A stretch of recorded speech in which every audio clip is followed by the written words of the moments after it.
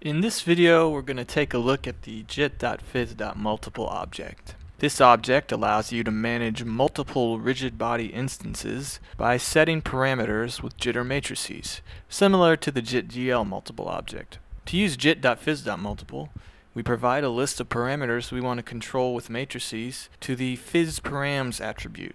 In this case, we will be providing matrices for the position, scale, and force attributes. Okay, let's send it some matrices.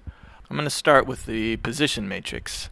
The size of the position matrix will determine the number of rigid body instances for this phys.multiple object. It also determines the initial x, y, z positions of each instance. So we'll send it a 3-plane float32 matrix. The dimensions and dimension sizes can be anything, but we can easily space the bodies evenly along the 3 xyz axes if we make the position matrix 3 dimensions. We can then create a simple expression using the jit.expr and the snorm operator. After sending in our 8x8x8 position matrix, the phys.multiple adds 512 bodies to the physics world. These bodies are all crammed into the world and colliding with each other, so the first thing we should do is scale them down by sending in a matrix to the scale parameter. We're going to have uniform scaling across all the bodies, so we can simply send in a 1-cell matrix and set the 3 planes of that matrix to 0.4 using a message box. Alright, that looks much better. Now let's create some OpenGL shapes for our rigid bodies. Jit.phys.multiple outputs a position matrix and rotation matrix that contain the rigid body's current transforms.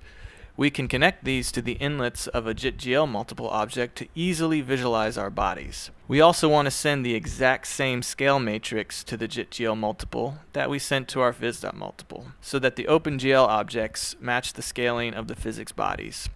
And lastly, let's send in a color matrix so that we can see these simply using jit.noise. And we're going to apply a material to our grid shape to give them nice lighting and shading. Okay, next we need to adjust the phys.world worldbox scale attribute so our bodies have some room to move around. However, when we increase the world bounds, the jit.gl handle object that we were using to manipulate our view becomes less useful as a tool for doing this. Fortunately, we can create a jit.gl camera object and easily animate it using a jit.anim.drive object. The camera has tripod mode enabled, simulating a camera mounted on a tripod and preventing the Dutch angle effect as we animate the view. UI listen is enabled on the jit.anim drive, telling it to listen to the mouse and keyboard events from the window to animate the attached camera. By default, mouse events will pan and tilt the camera, and there are specific keys to adjust the camera position. And lastly, let's provide some initial values for the force parameter of phys.multiple. We will be using this parameter later in the video, so for now, let's set all force values to 0. Now that our physics and OpenGL objects are set up, let's create a basic synthesizer that is controlled by the rigid bodies. I'm going to use the OSC bank object because it's sort of like a JIT multiple object for MSP oscillators.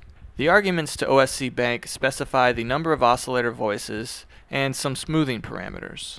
I want one voice for each body, so 8 times 8 times 8 equals 512 total voices.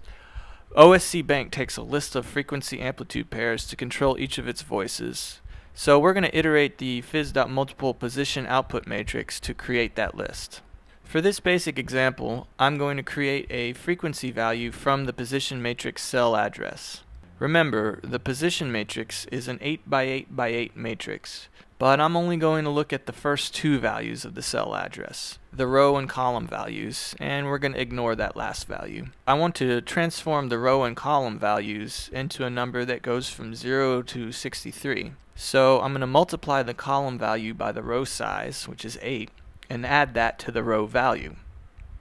Next, I'm going to add it to a base frequency value.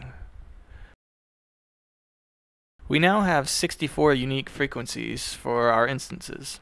Next, we want to generate some amplitude values, so let's just use the Y position of the bodies for that. I'm going to set the world bounds to 10 units along the Y axis. This means rigid bodies are bounded from -10 to 10 along the Y axis, and since our rigid body is a sphere with a radius of 0.4 units, its Y position value will be negative 9.6 when it's resting on the world floor. So I'm going to use a scale object to transform negative 9.6 to 0.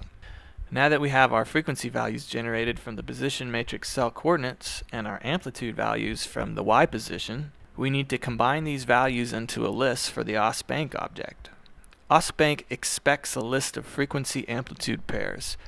So first combine the amplitude with the frequency, and next we need to rotate the list so its frequency is followed by the amplitude. And then we're going to group each of those frequency amplitude pairs into a list of 1024 elements, which are the 512 frequency values combined with the 512 amplitude values. Lastly, we're going to send this list to the osbank object as arguments to the set message.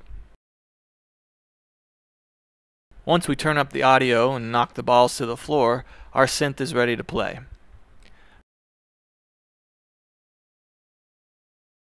I can pick up a ball with the mouse and hear its oscillator. If I remove gravity, I can listen to multiple voices simultaneously.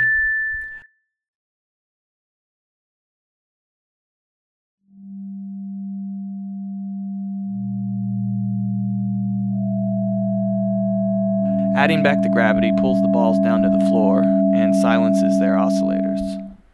Adjusting the gravity attribute will adjust the oscillator envelope.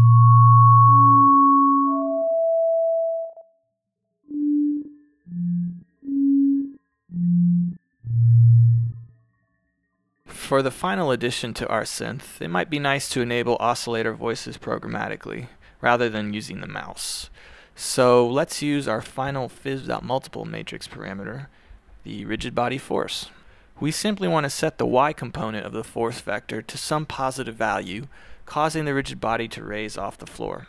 I'm just going to use some random number generators to pick which instance gets affected, and send those to a pack object, which will create the necessary arguments for the set cell message to the force matrix. So every time we send in a bang, we want to first set the previous instance Y force value back to 0, randomly pick a new instance, and set its Y force value to some positive number, 20 in this case. Prepend these arguments with the set cell message and send it to the force matrix.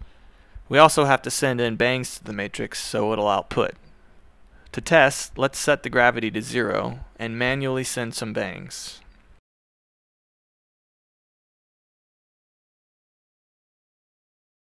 Okay, that looks good. I'm going to re-enable the gravity. And I'm going to set this so that it sends a bang every 500 milliseconds.